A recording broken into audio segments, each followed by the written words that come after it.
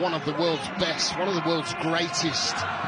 You know, he hits it with pace, it's round the wall, it's on the money, and once it hits the surface, the goalkeeper's literally stranded, which he was. We've got a game on 20 and 20 in his 2 previous seasons here at Al-Nassr, and he's got 6 in 7 appearances here. This is going to be the aerial view of the header by Ronaldo. I think he knew that himself, there was no argument of that.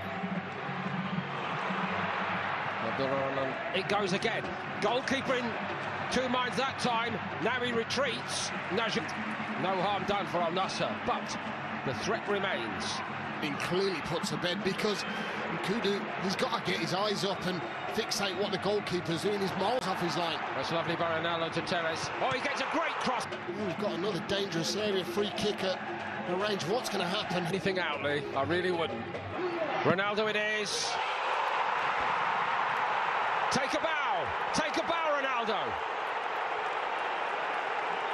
But the Talisca one, oh, this one, wow.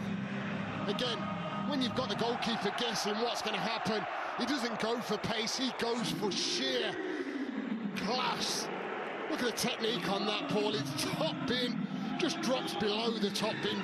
But what a treat for the crowd. What a treat for his coach Castro. What a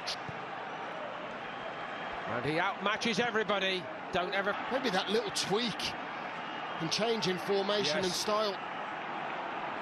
Sometimes not even being involved in games, but I think that's when top class, it rises and he just produces. He gets forward and he turned nicely. Just 1 or 2 little reminders to that back line of Al-Nassr, which has been so porous today. I don't think just today. I think the game against Damac as well, they were so exposed, so wide open. Talisca. Shafai might just escape another card here. And remember, they've been so free scoring after the first couple of weeks of the campaign. 33 goals before today in 9. More quality to go and really put that sucker punch in and put this game to bed. The big wins came against Al-Fatah 5-0.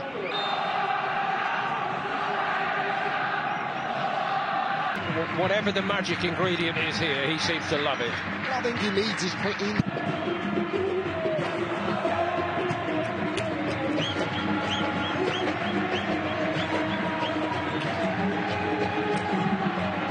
Raced away down the touchline to appeal for a free kick as the game goes on the other way. It was Teles who came away with it.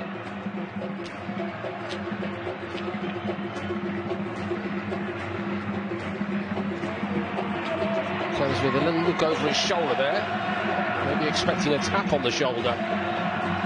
This Beal and Endo has been 2 fabulous, well-worked free kicks that have got them back in this game and got them leading. So you do feel that certainly Damac have had opportunities. And again they work it nicely. Al-Zayin.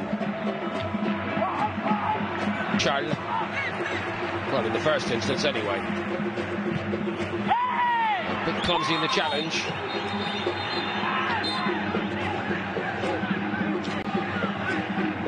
Looked like it coming together, didn't it? I think Kudi's got to come. Around the corner by Antolic. Hamed moves it on. Sancho further to the left for Al-Nassr.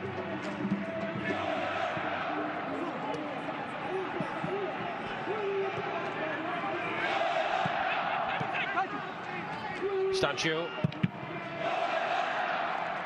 blocked away by Talisca. Strides forward, and nobody quite strides forward like Fofana. To appear. I feel that they will eventually start to appear. And a potential 2-on-1 on this side. And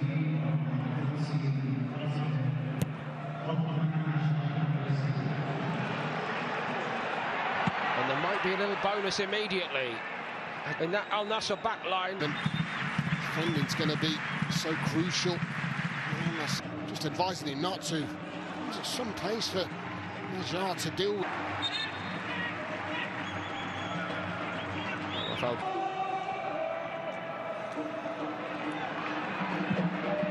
Only started once this season. But they're making their own lives a bit more complicated at the back again. Al-Nassr.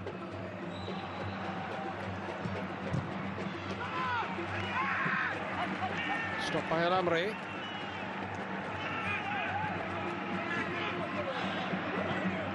Damac apparently still believe. So can Stanchu deliver? He tries to do so. Wasn't a bad one.